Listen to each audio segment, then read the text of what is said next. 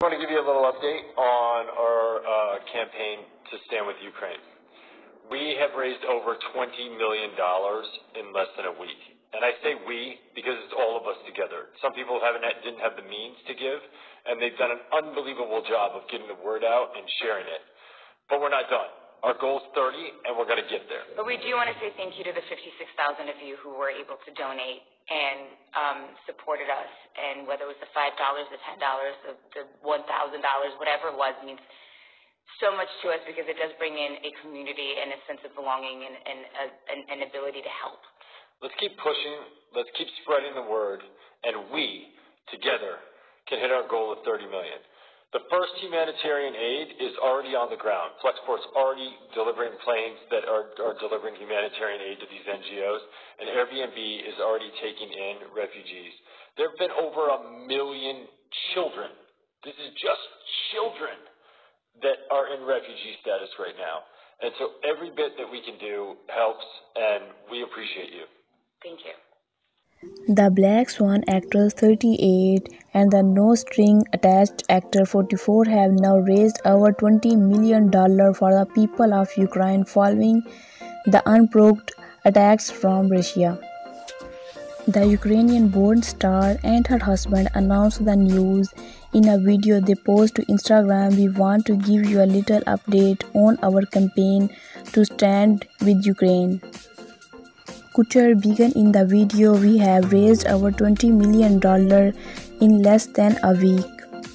And I say we because it's all of us together. Some people did not have the means to give, and they have done an unbelievable job for getting the word out and sharing it. But we are not done. Our goal is $30 million and we are going to get there. The Friends with Benefits star then took over for her husband, saying, "But we do want to say thank you to the 56,000 of you who were able to donate and support it. We there it was the $5, the $10, the $1,000, whatever it was, it means so much to us because it does bring in a community and a sense of belonging and ability to help. Let's keep pushing, let's keep spreading the word, and we together can hit our goal of $30 million.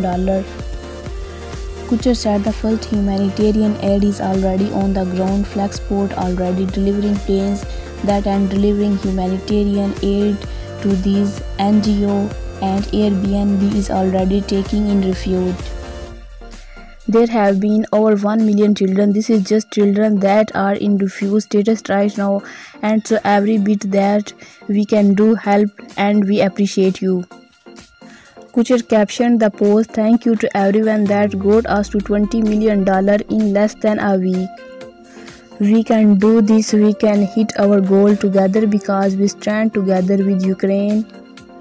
Kunis was born in Ukraine and moved to United States in 1991 when she was just 8 years old.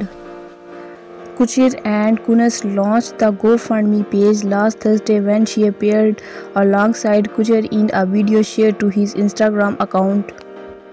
In the video, she spoke publicly for the first time about the devastating conflict in her native country. "I was born in University, Ukraine in 1983. I came to America in 1991. I have always considered myself an American."